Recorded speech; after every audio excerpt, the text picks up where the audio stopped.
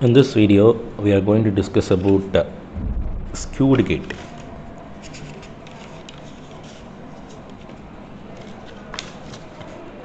So the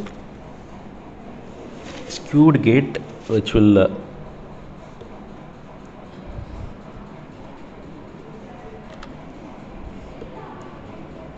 the skewed gate,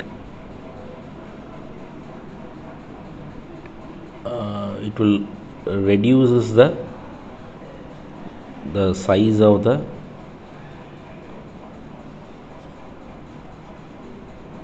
non-critical transistor.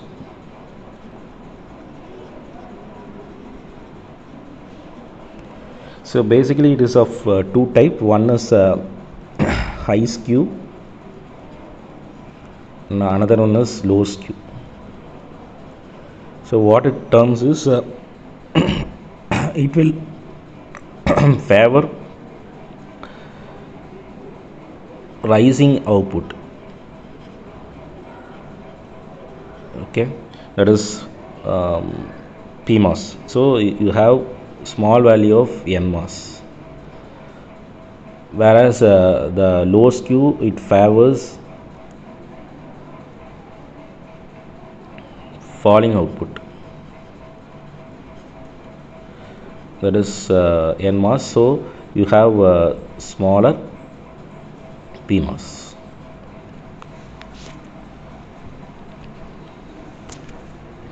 So therefore the logical effort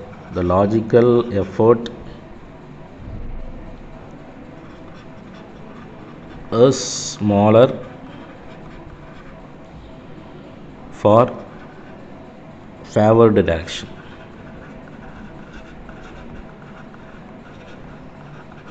So for favoring rising output, rising output means I can term this one as GU. Okay, for falling output I can term it as GD. So for high skew, GU should be less than for high skew, GU should be less than GD, whereas for low skew,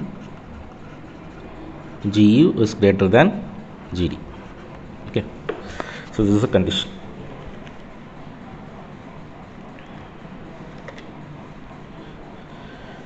So if I want to find the logic gate of the skewed gate, okay, so the definition is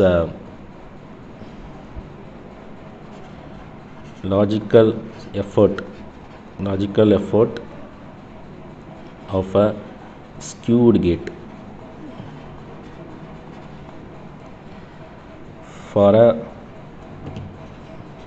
particular transition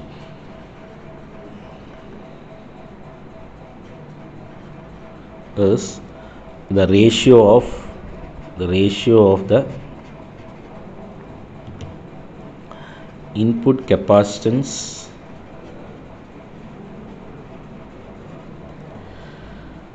of that gate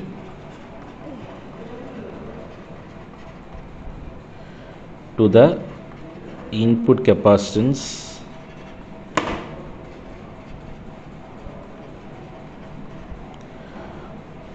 of an unskewed inverter delivering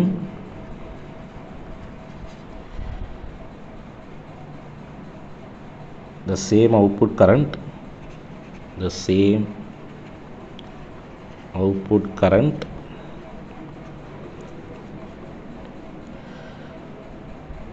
for the same transition.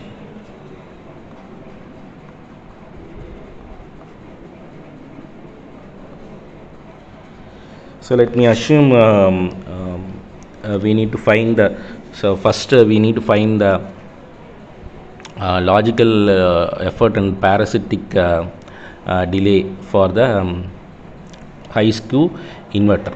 Okay, so that is a question. So for high skew, what is high skew? This is for inverter. Okay, So for unskewed value, this PMOS is 2 and NMOS is 1, right? Since we know that for high skew, the NMOS value should be lesser, right? The NMOS value should be smaller. So I am going to divide it by 2. Okay. So instead of 1, I am dividing that one by 2. Okay. So this is your high skew value for the inverter. Next, we need to find the benchmark value. Okay, so here you can see what is the formula for the resistance. Resistance is 2 into R divided by K. Okay, so this is your K value. Okay, this is your K value. So you will get this is R.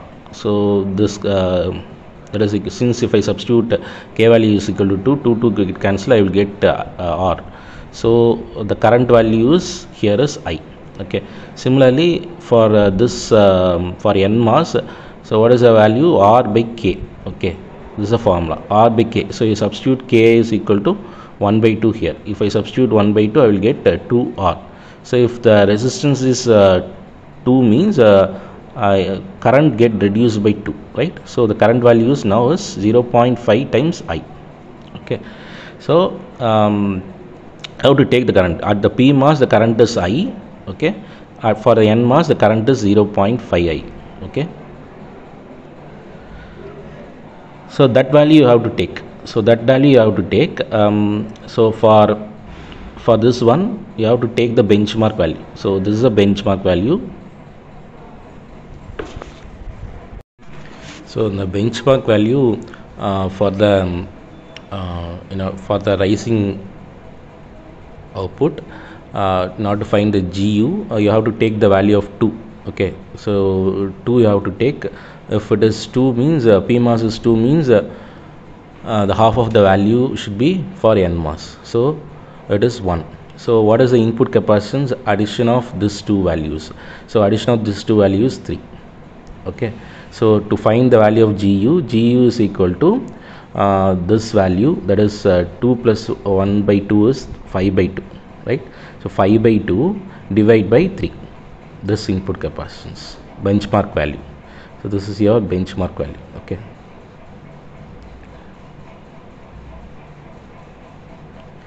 and this is your 5 by 2. So what is the value? This is 5 by 6. 5 by 6 is less than 1, right? You can see 5 is less than 6. So this value is less than 1. And if I want to find the value of GD, okay, that is logical effort for the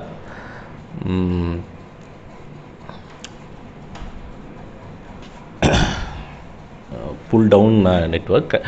So you have to take 0.5. This is your 0.5 value. If it is 0.5, twice the value is 1. Okay, so addition of this two is your input capacitance, that is nothing but 3 by 2. So what is the value? GD is equal to, GD is nothing but this value. This is 5 by 2 divided by benchmark value. Okay, so what is the value? 5 by 3. You will get 5 by 3. So you can see this 5 by 3 is greater than 1.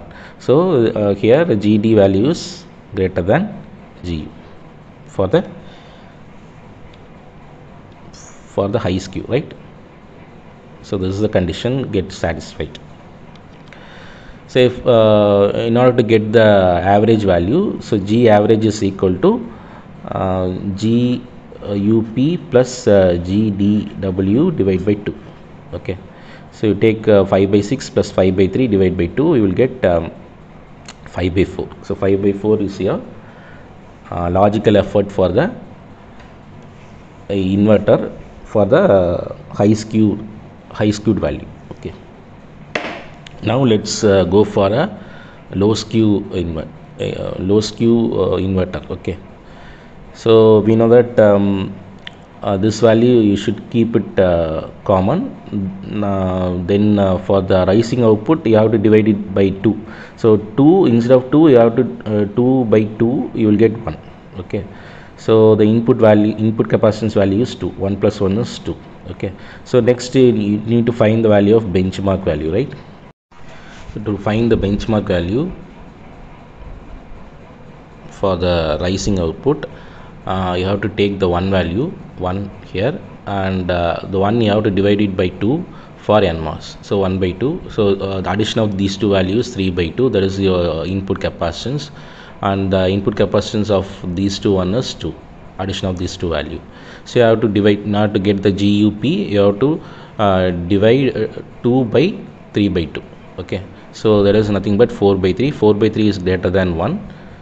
Okay, in order to get the GDW value, so take one value 1 for. So here the benchmark value, take 1 and twice the value is 2, so the input capacitance is 3. So 2 divided by 3, 2 divided by 3, so this is 2 divided by 3 by 2, 2 divided by 3 by 2 is 4 by 3. So instead of taking the benchmark, I can solve like this. Okay, in order to find the value of GUP is nothing but,